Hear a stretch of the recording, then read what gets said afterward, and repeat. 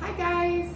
So we're going to do a fun activity and it's including your favorite thing. Who doesn't love bubbles?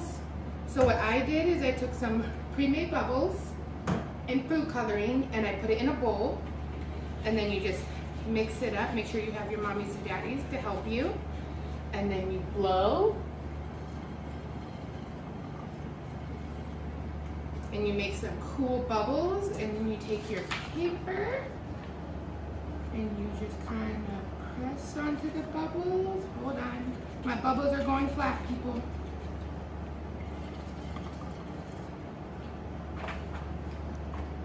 Oh no, Miss Angela's a hot mess express over here.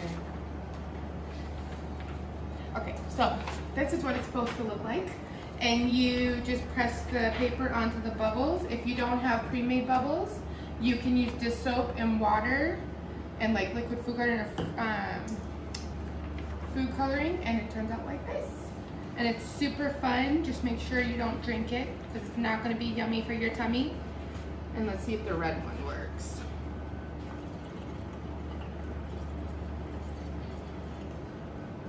Maybe.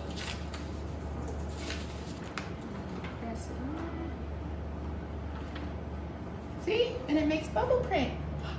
That's so fun. And then you guys been reading the Very Hungry Caterpillar, and you can cut it into wings and make your own butterfly. How fun is that? Well, thank you for can't even talk today. Thank you for doing some art with me, and we'll see you guys soon. Bye.